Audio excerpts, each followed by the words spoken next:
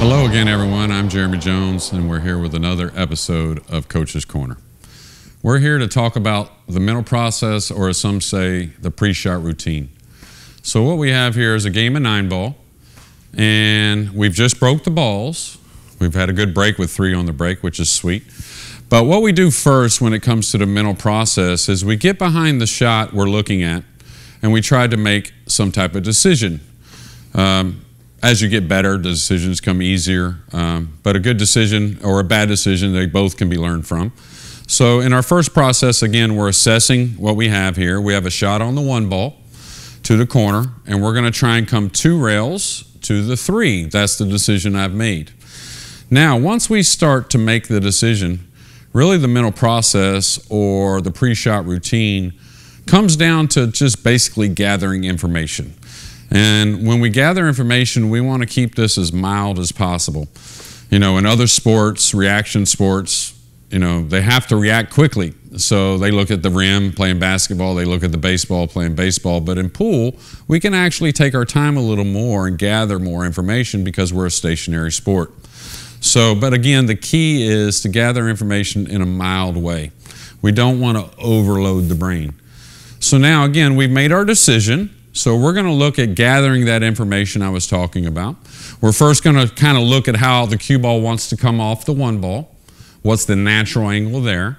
And then we want to come 2 rails, so we realize we have to apply a little spin to the ball.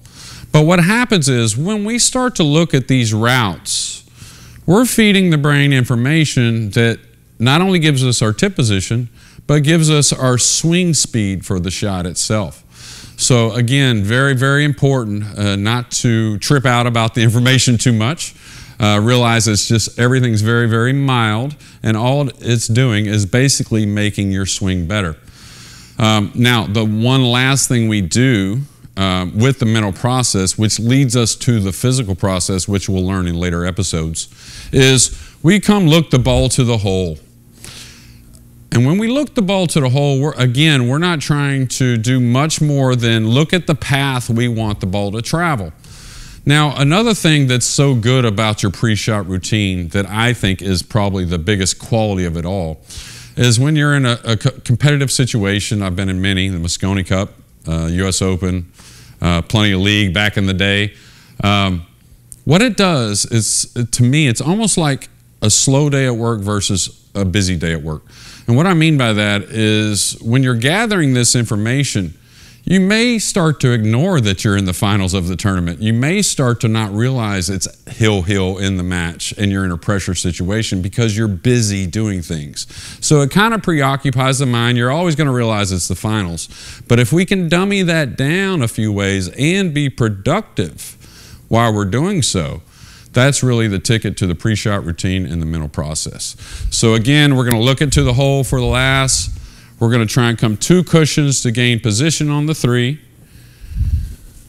So again, gather some information just to make the stroke a little better.